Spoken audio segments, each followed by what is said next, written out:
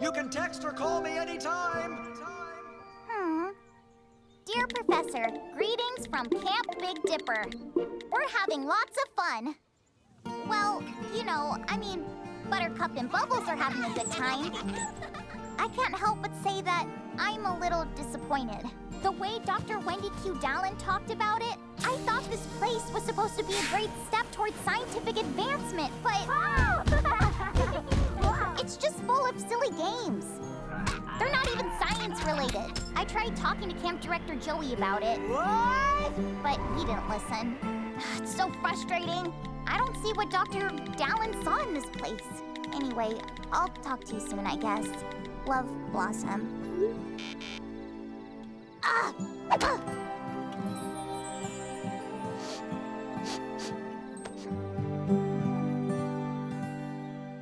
Hey, Blossom, why don't you come make arts and crafts with us?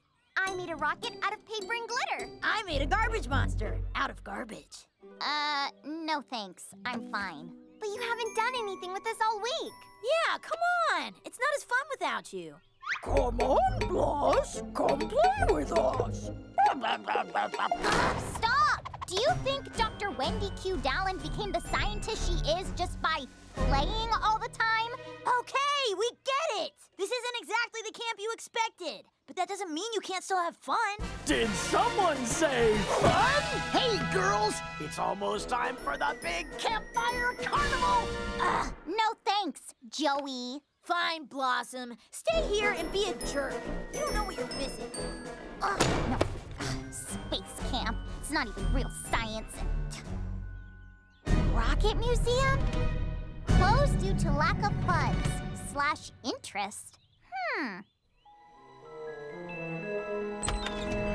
Whoa! This place is incredible! An Apollo rocket replica?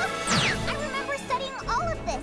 If this was a real rocket, you just press this, and that, and then this. Launch sequence initiated. Take off in 5, Wait, what? 4, 3, 2.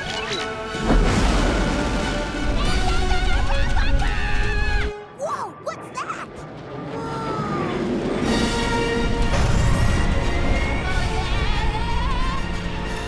Command module stable. Launch complete. Wow! This is incredible! Bubbles, Buttercup, did you see that? Oh, right. They're not here. Well, that's okay. I still have so much to learn out here. I mean, it's so grand and epic and quiet and lonely. Tip a cap to Captain Bloss. You've got the thing